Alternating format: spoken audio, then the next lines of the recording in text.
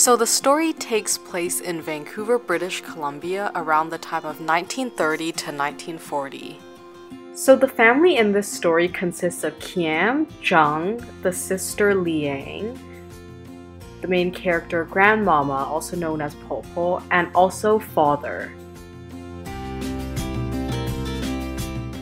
The story begins when Seklung introduces his family and how his grandma died at the age of 83 due to the disease pneumonia.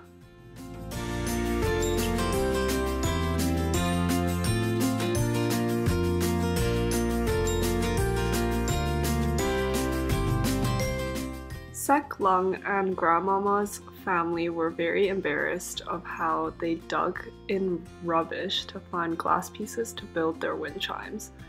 However, that was their favorite activity to do together.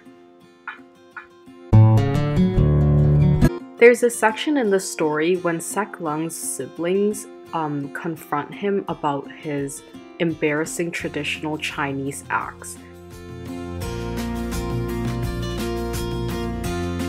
They ask you how you are, you just have to say that you're fine when you're not really fine, but you just can't get into it because Grandmama talks all about the juggler to Seklung and how he was her lover.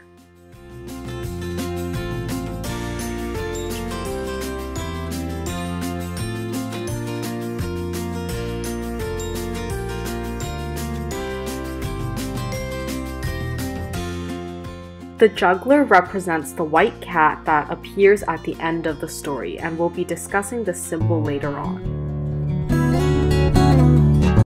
Like I said before, the juggler was Grandmama's ex-lover.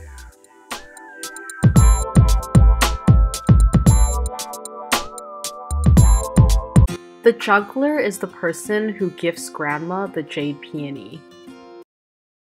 Before Grandmama dies, she gifts the Jade Peony to Seklung.